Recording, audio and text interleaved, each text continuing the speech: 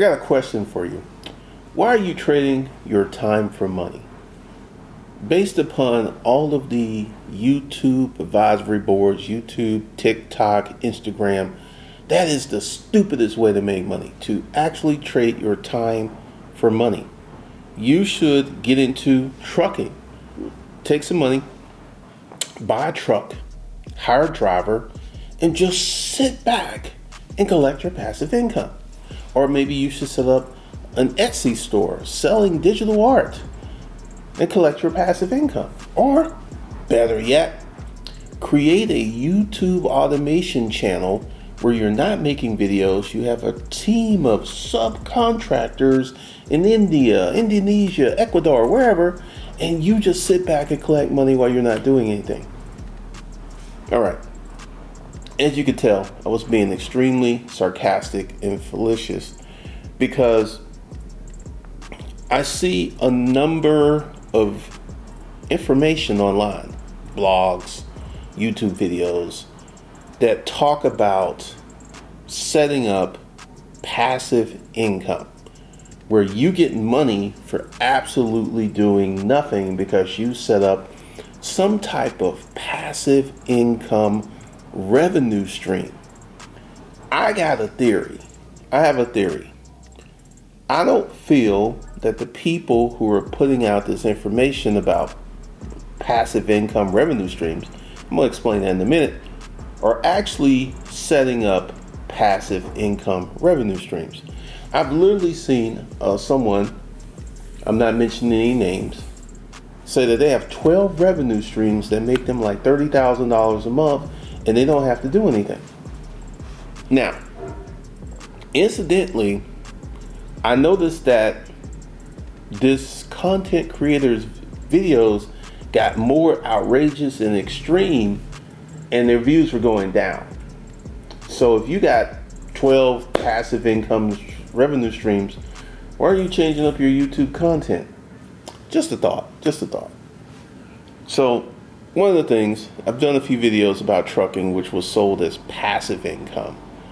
And this whole create some type of passive income to get a high revenue stream. There was one YouTuber who got into the YouTube automation, and he's called the Black Hustlers Club. I thought he did an excellent video on creating YouTube automation because he's been doing YouTube automation for, at the time he made that video, I think 6 months, and he made money, but he did not make money above and beyond the money that he invested in his passive YouTube automation channel. So at the moment, he may be making money now, because I thought it was a really well done video. Once again, it's the Black Hustlers Club, and he really put a lot of time and effort into it. He hired a team, and it's working because honestly, I feel that the reason it's working is he's a successful YouTuber and he has insights and wisdom on how to set up YouTube videos to make them go viral. Because this is my biggest problem with YouTube automation.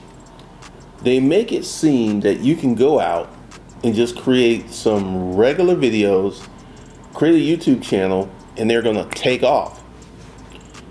Last time I checked, because I know there are more, last time I checked, there was 32 million active YouTube channels, active meaning that they put up one video per week. And during this time frame, I was looking up these numbers. Out of these 32 million, only like 10% of the 32 million got over 1,000 views per video. So, and also when I looked it up, there was 342,000 YouTube channels with subscribers over 100,000 subscribers. So you've got 32 million YouTube channels, but only not even 10%. It's not even 10%. 10% would be 3 million YouTube channels with over 100,000. That would be around 10%. So it is less than 10%. So creating a YouTube channel to get over 100,000 subscribers is something that takes work, effort, consistency. You got to have the right niche. It's got to right, there's a lot of things that go into that. So statistically, to create a YouTube channel that gets views, that gets subscribers, is pretty hard. I've never been a big YouTuber. My YouTube channel is quite small, and since I revamped stuff, my views have gone down. And one of the things that I learned early in the YouTube game was it's better to sell something from your YouTube channel than to sit back and wait on your YouTube channel to keep accelerating. Now, there are some YouTubers out there making 20, 30, 40 million a year. I am not one of them. I don't make that kind of money from my YouTube channel, but I do make really good money from my business that's attached to my YouTube channel, which kind of gets into where we need to be in the conversation that we need to have, because there's a ruse of these things and these systems that you could start to go ahead and create passive income. I've had passive income. 2016, 17, 18, when I was doing heavy consulting, my online courses were selling and I wasn't pushing them, I wasn't promoting them, I just had them listed under the YouTube channel, and I did 6 figures, passive income. I didn't do anything. I built the YouTube courses. I didn't really do anything. But here's the thing. The passive income thing is very elastic, because for you to go ahead and create a passive income revenue stream, whatever that may be, because there's literally a ton of them out there. According to other people, there's a ton of them out there that you can literally set up 30 minutes, few hours, and consistently get these big checks, right? Without doing anything. And let me go ahead and tell you a story. Let me tell you a story. And also, you want to be sure to watch this video from the beginning to the end, because there's going to be a lot of stuff in it that's going to benefit you. Everything that I have done has taken work, has taken me actually trading time for money. Literally everything that I've done, at the front of that was a situation where I was trading time for money. Right now, let's go ahead and talk about right now. Right now, I revamped the YouTube channels. I revamped my online training. And since I'm an experienced technician in doing this stuff, I knew that I was going to take a huge hit. I knew from rip that I was going, and to be honest, the hit wasn't as bad as I thought it was going to be. Let me explain to you. Once I started revamping stuff and pissing people off and putting up different content, changing the channel name, I knew I was going to run a lot of people off. And honestly, the revamp has been going on March 15th, April 15th. This month, we will be 2 months into the revamp. And once again, I had a lot of people leave. You know, it's like, hey, you're not putting up the content I want to see. I'm not going to be around. That's fair enough. But this month, I am literally on my other channel. I've come out of the negative subscriber phase. In this month, I'm going to come out the negative subscriber phase of this channel. So, but once again, here's the point. Everything that I have done has been a recipe of hard work, activity, in building and creating and doing these things. Because I will say that people are getting way, way smaller. I saw this video where they were talking, like, this kind of goes into passive income and talks about YouTube. And this guy was talking about the girl who's quite attractive. That's a point. Who's quite attractive. She did 3 videos and got 1 million subscribers. You know the girl with the van and the little white snake? Her name was Elena something. And the people in the comment sections just toasted this video.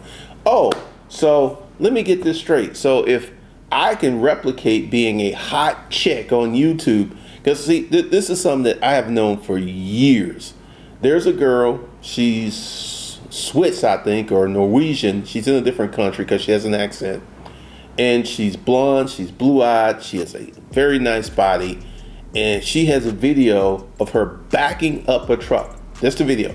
This is how I back up a truck. It has like 340,000 views. And if you are a really handsome male or you're a really attractive woman, that gives you tremendous benefits on YouTube. Tremendous benefits.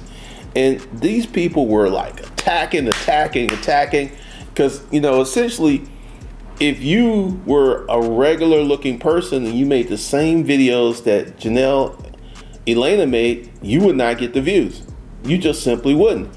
And what I think is people are starting to wise up to poppycock content, because I would never come on here and say, hey, you know, you could be like Janelle and you could get 1 million subscribers between 3 videos. Now also, another thing is van life. I want you to do this little exercise. Go up to the YouTube search bar and put in van life. And go ahead and look at the videos of van lifers, right? And notice that the van lifers who are attractive have way more views than the van lifers who are not attractive. Go ahead, just do a little simple test. I guarantee you, and come back to this video and it will blow your mind at how attractive people can be doing normal, regular things and get amazing views. Just doing regular, normal stuff. But back to the content. Once again, you know, in the beginning, I was being completely facetious because, you know, let me explain to you what I'm going through with the revamp. I revamped the YouTube channels. I revamped my content. I'm revamping my corporation. And being of sound mind and body, I knew I was going to take a hit. I just knew it. But here's the thing.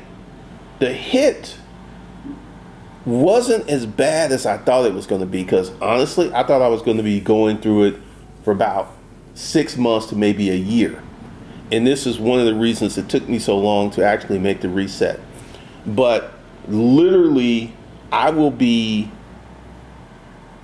kind of close to being back on track in about 3 months, which really isn't a long time for the things that I do. And why am I having this conversation with you? I'm talking about activity. I'm talking about doing things. I'm talking about getting busy. I'm talking about trading time for money. Trading time for money, because essentially I've seen so many people talk about it is simple, it is easy to set up some type of passive income revenue stream. Let's take real estate. I've seen tons and tons of people go out and get in real estate, and I've seen tons and tons of people fail at real estate. Literally fail. You don't just buying a piece of real estate, that's not the deal. The real estate trapper put that out because there's so many people who, because once again, this is just me. So you go out, you get an additional mortgage, you get a piece of real estate, you put a renter in there, and after you pay the bank and the property taxes and the homeowner's insurance, you have a positive cash flow of $150 to $300 per month. Let's go ahead and annualize that. So we're talking about $1,800 to $3,600 positive cash flow for a year, and you have gone out. Now this is the thing, this is the fortunate thing. The credit bureaus, my FICO scores, you get hit hard for using your credit cards, but you don't get hit hard for a car loan, and you don't get hit hard for a mortgage, and you don't get hit hard for a big loan. So you can go out and get these multiple properties and have them on your credit report, and as long as payments are being made, nothing really bad going to happen to you, and your credit score is not going to crash. However, this is one of the things I see, because like I'm here in Atlanta, I love going to Zillow every day and finding what I call a failed Airbnb. This is a fully furnished property with little slippers by the bedroom, cookies and coffee on the kitchen countertops, and they will rent you this home that is fully furnished for $8,500. or it's fully furnished for 9,000 bucks, or fully furnished for $30,000. They will rent this to you. And I feel that part of this is the real estate marketing department on YouTube has influenced these people that someone is going to come in and pay $9,000 to $30,000 for a regular house because it's fully furnished. Because it's fully furnished in there. It's fully furnished. A person can move in that house and buy brand new furniture and be spending between $12,000 and $20,000 for the year to get that kind of furniture, to stock it out. So what I'm saying is the passive income guidelines are very, very flawed, because they make it seem that you can go out and do simple, easy, roundabout stuff and break open the bank. Just break the bank open. Just be making money hand over fist. And I will say this because, once again, I'm not going to mention any names. I'm not going to point you to any YouTube channels because, you know, once again, my hats goes off to any content subscriber who has figured out a way to manipulate the YouTube algorithm to make money. I don't have a problem with that. What I do have a problem with is that the average person isn't financially literate to know that this stuff is poppycock. Now, I will say I've been seeing this. I'm starting to see aggressive commentary to these videos that are talking about you can make passive income. You can set up a passive income stream quite easily. And the people are starting to go like, that ain't really in the cards, man. They ain't really in the cards, because I call them high income ruses, because literally there's a ton of YouTubers, like I said, I'm not mentioning names, not pointing it anywhere, that literally put out that you can make $300 to $1,000 a day doing these side hustles. And let me go ahead and be 100% clear.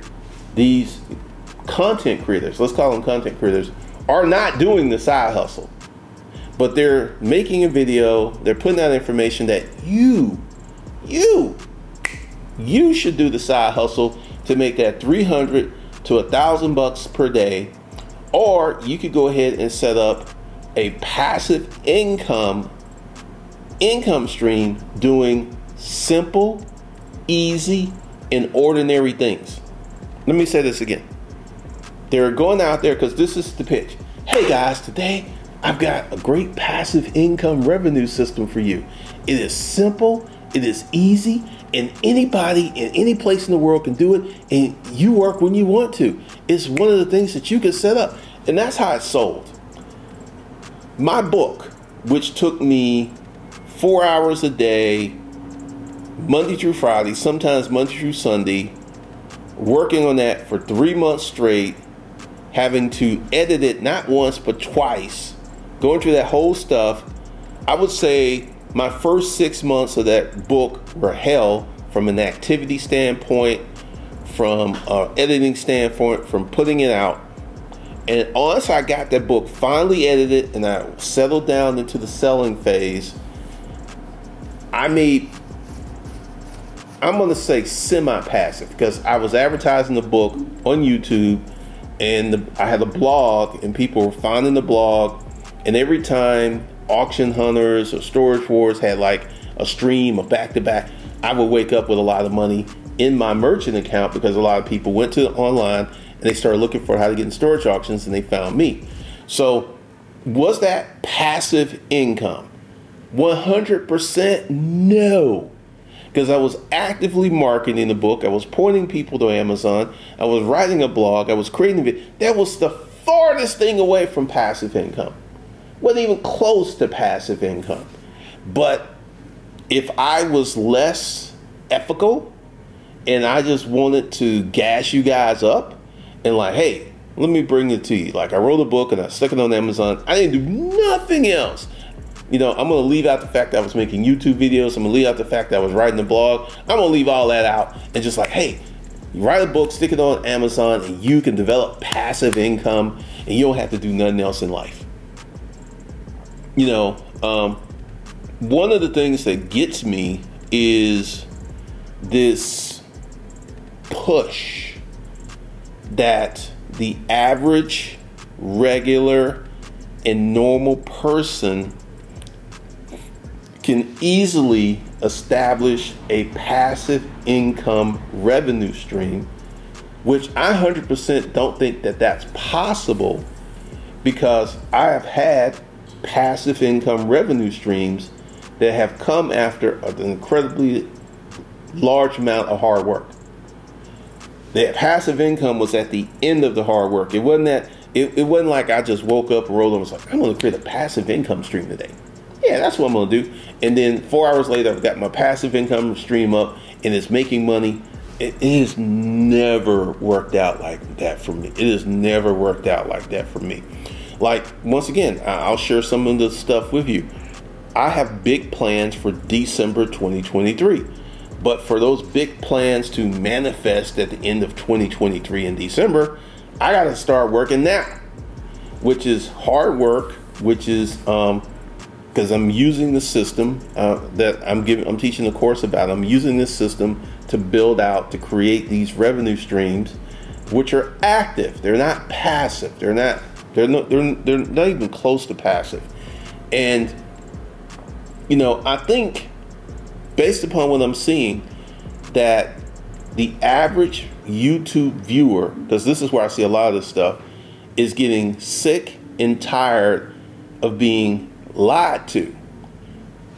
Once again, I'm not going to mention any YouTuber names. I'm not going to mention anything, because some of these guys, you know, it is hard work to build an active, durable YouTube channel that gets hundreds and sometimes millions of views per video. That's hard work. So I'm not going to denigrate or downgrade these guys. They figured out a way to make their channel work. I will say that we're going to reach an epiphany, I feel, in the next 2 to 3 years, where that stuff is just not going to work. People are at the point where if you're going to lie to me, if you're going to play around with my emotions, if you're going to mess with me, they're just not going to tune in my opinion, in the next 2 to 3 years. I could be wrong. But I just don't see it, because I've been watching the erosion of viewership on a lot of these people who come out and it's like, hey, you can go ahead and create an affiliate marketing system like I did. It's easy. Anyone can do it. Just go ahead, find the right product and start promoting it. And these are people with active YouTube channels, and that's another scam.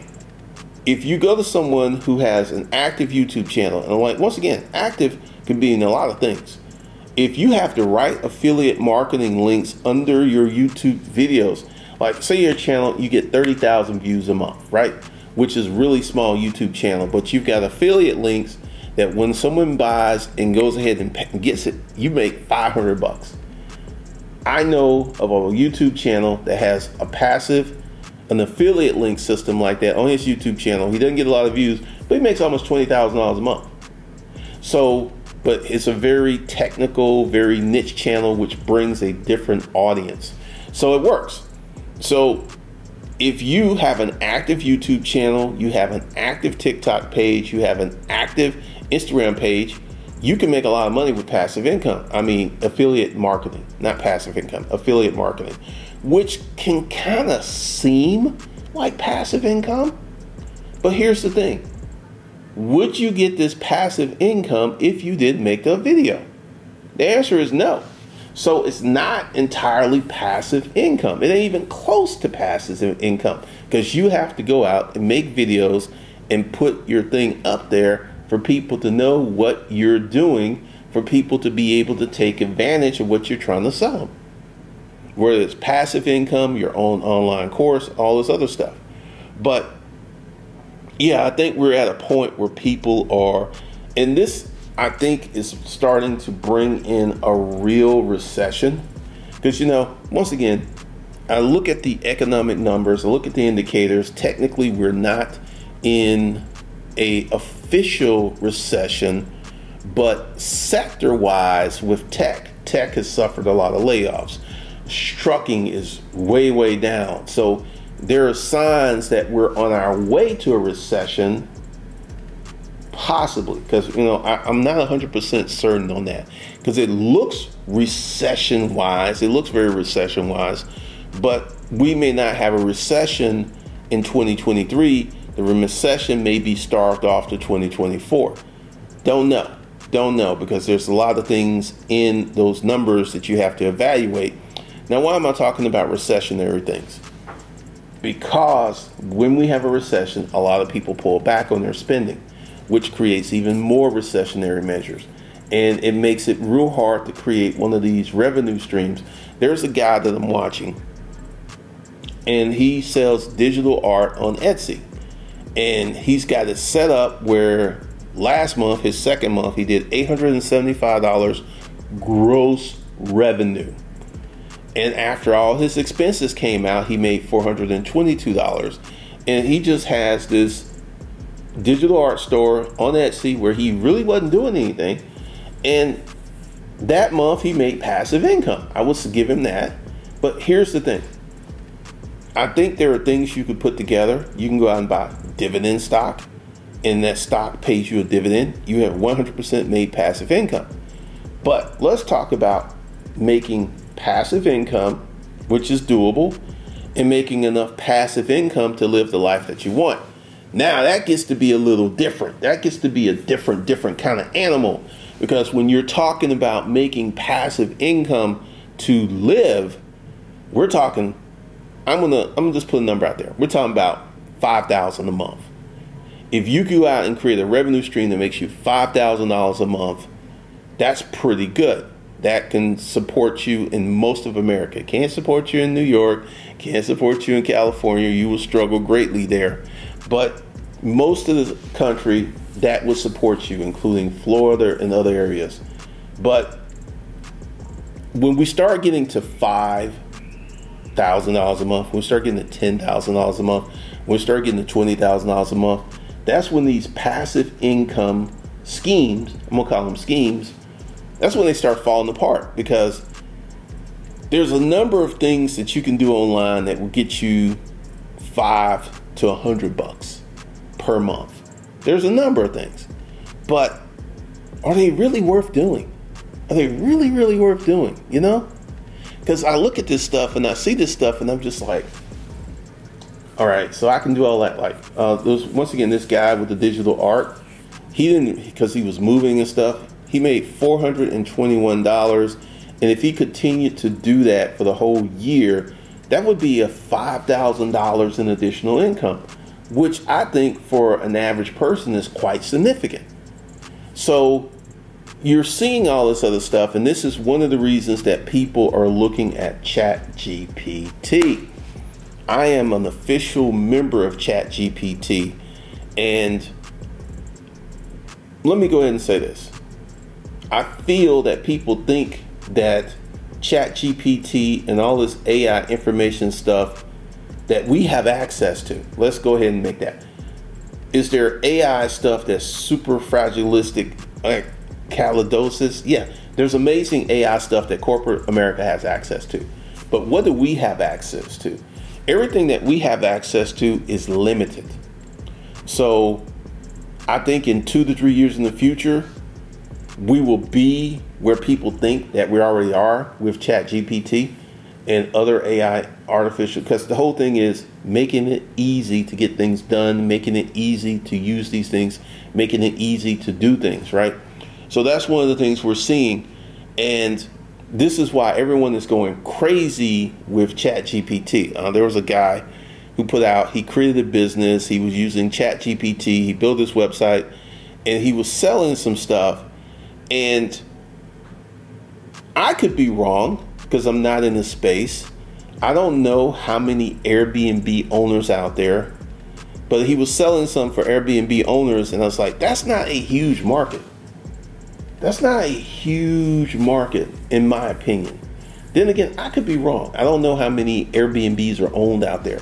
But I would not, because for the whole month, he made like €1,700, which means he's in another country.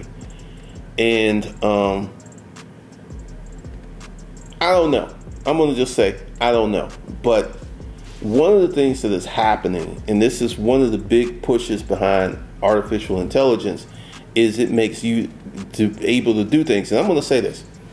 I use ChatGPT 4 to do a lot of things. I use it. But what I have found out is the end product, in my opinion, is not worthy enough to create a blog, to write a book, to put these prompts out. They're just because there's a certain look. When you start getting heavily invested into ChatGPT and these other things, you can actually read a website and it's like, that was ChatGPT, because it has a certain look and feel to it. Until that certain look and feel disappears, you're just not going to be able to have a lot of stuff, in my opinion. Once again, this is my opinion, that people are going to want to actually read or be part of. Because, frankly, the average output of ChatGPT, unless you have the right prompts, and once again, I'm a beginner at this. This may change as we go forward, but once again, I'm a beginner at this. But it's all about the prompts. It's all about the system that you put in. And I have actually utilized ChatGPT content, and it has completely failed. And then I sat down and went ahead and wrote my own articles, and they started converting. So once again, it could be a prompt issue, but you know, we'll talk about that. We'll talk about that. But yeah, man, this whole ChatGPT, this whole easy to create passive income revenue streams, the reality is they're not easy to create. Anything that's durable, anything that's going to be around for a minute, it's not easy to create. And I think people are waking up to that and seeing that, and they're rejecting this information. All right, so it is May, and this is where I'm at with the productivity course, the Power of Productivity course, which gives you framework, skill sets, and a methodology to get things done. Now, why is this important? I did many courses, and I had some people who had amazing results, and I had some people who didn't have amazing results. And I was like, why did this person over here have this amazing result, and this person over here did not have this amazing result? And it comes back to getting things done, building, creating. All the folks who had these amazing experiences and stuff had businesses already. They had started working. They had gotten to a point where they had gotten past the heavy lifting, and they were able to implement the training that I put out to make their businesses better. So this is why I've created the Power of Productivity course, which is 3.5 hours. I feel it's going to be maybe 5, maybe 6 hours, you know, once we put in some additional stuff, and then we'll be finished with that. And then we're going to start with the next course. So what you want to do is go ahead and get into the Power of Productivity, because there's things you need to buy. There's things you need to start working on. There's things you need to start doing. And then get yourself ready, because we have a lot of training that's going to happen the rest of this year. We're going to get into a lot of things. And this is part of the revamping, the re-edification. We're going to get into a lot of different things. So to enjoy the early student pricing discount, go ahead, get into the Power of Productivity course right now, and I will see you guys in the next video.